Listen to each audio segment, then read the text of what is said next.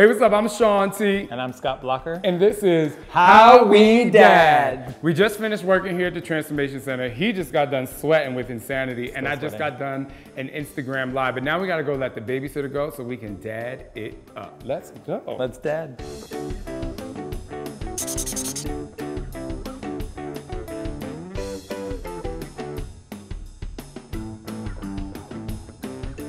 And we meet the boys. Sometimes they're inside, and today they're outside. We could not dad unless we had help, and we have an amazing helper. But now we have to let the babysitter go, because if we don't let her go, we gotta pay her more. Right, guys? And she won't come back. Right, guys?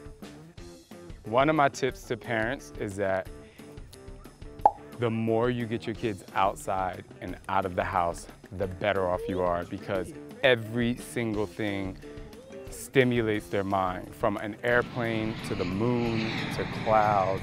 Anything stimulates their mind, and the more they actually, I think kids actually created the term cabin fever because the more confined they are, the more stressful you're going to be. I personally feel like there should be no reason any parent should gain weight. You want to know why? Because you have the opportunity to eat healthy every day.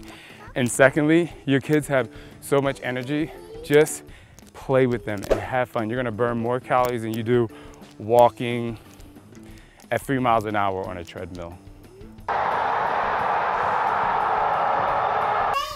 So what part of our dad routine is to come home from work, play with them a little bit, and then start our bath around 5:30. And as you can tell, someone is very excited to hop into the bath. And so we just heat up some water, put in some soap. I know, you wanna get in? Bath? Say bath.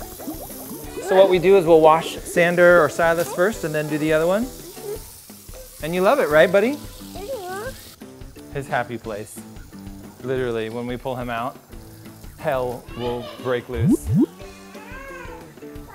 We choose to do it in the sink because it's better for our backs. We have a bathtub upstairs, but we end up spending so much time hunched over the bath that it actually really hurts. And now that the boys weigh a lot more, it's tough to pull them out. Bath time is done, and now it's time for dinner, and they're very hungry.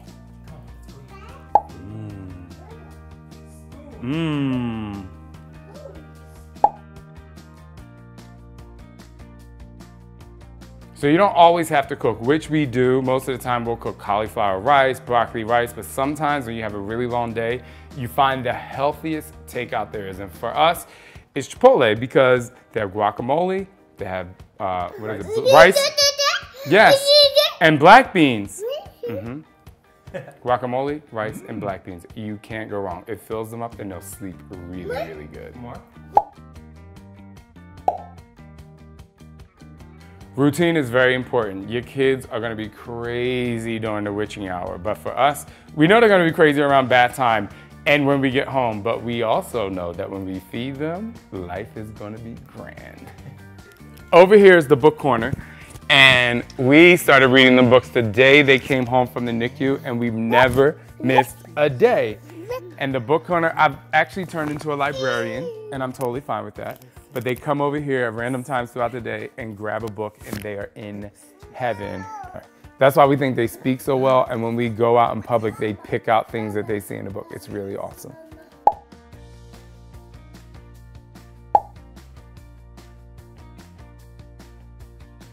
Now it is bedtime, and we're gonna put on our pajamas and change our last diaper of the night. And they're gonna go down like rock stars, right?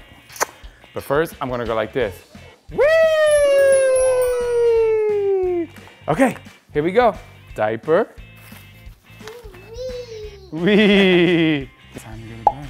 Say goodnight to brother. Say goodnight to brother. Oh, that's so sweet. Good night, buddy. Remember that? Good night. Go to sleep. Good night. All right, so we always end the day with a high five because it's always good to come together at the end of the day as parents. But now, long day. A very long day. But now we gotta go clean up, and then we're gonna have a drink. Drink. Let's go. Bye.